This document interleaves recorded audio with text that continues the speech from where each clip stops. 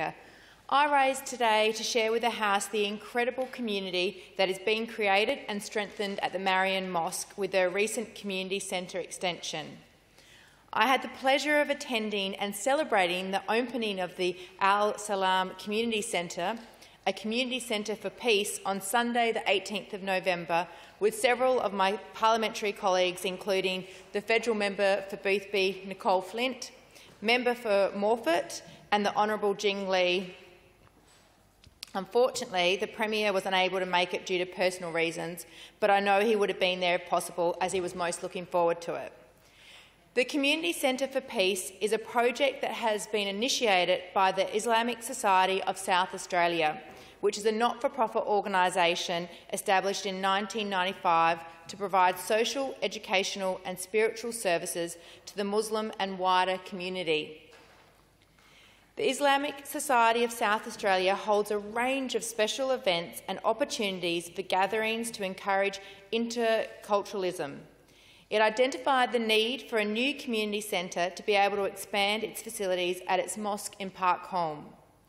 Through its mosques, the Society works with individuals and families who are facing a range of issues relating to, for example, family and marital disputes, grief and loss, financial hardship or social isolation.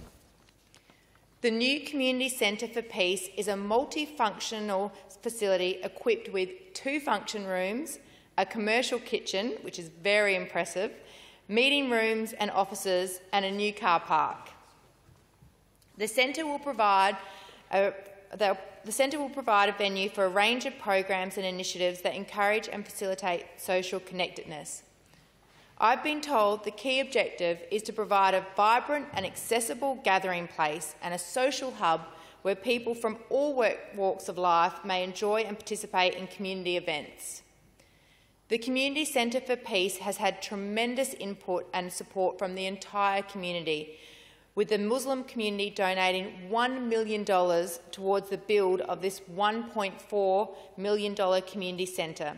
And so I'd like to acknowledge such generosity, hard work and commitment by all that have been involved in making this dream a reality.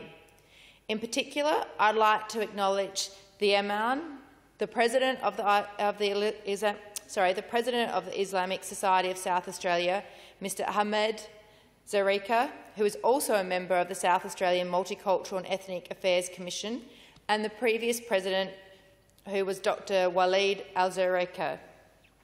Their vision and commitment is inspiring. The open day itself was more than just celebrating this incredible achievement and opening the centre. It was also about opening the doors to the public, promoting social cohesion within communities and clarifying misconceptions. The day included tours, question and answer panels, henna and some delicious food. Peace and tolerance matter to all South Australians, and so I wholeheartedly thank our local Muslim community in Southern Adelaide for all their efforts on this front and congratulate them today in particular for their new Community Centre for Peace.